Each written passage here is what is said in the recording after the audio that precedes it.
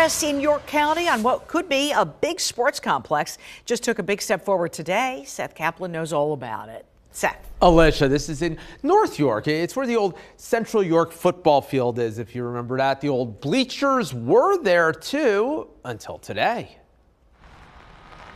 My grandma lived on the other side of the school, so I spent my Friday nights down here.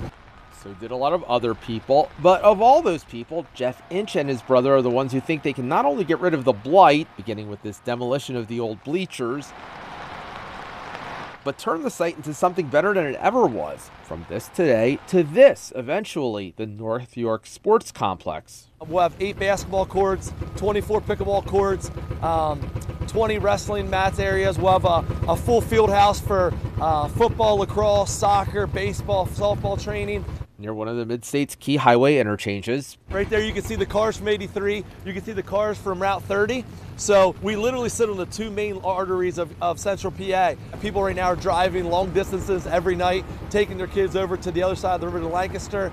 Although Spooky Nook is several times larger than the North York complex will be, so the two facilities won't necessarily compete directly. And yes, this isn't just about keeping people in York from leaving York, but attracting others to York.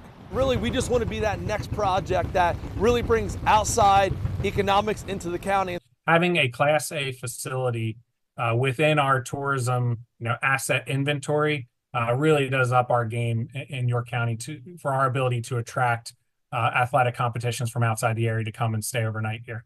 I asked York County Economic Alliance's Kevin Schreiber what kinds of competitions.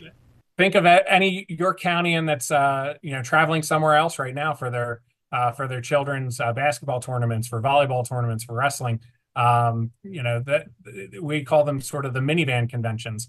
There's a whole lot of minivans that could be coming into York. And so when might those minivans start coming? This will take time. You saw the demolition happening at step 1. Inch Sports is still working on project financing. They hope to schedule a groundbreaking for later this year. Alicia, they say it's too soon to project when the complex could actually open. Looks like it could be very cool, Seth. Thank you.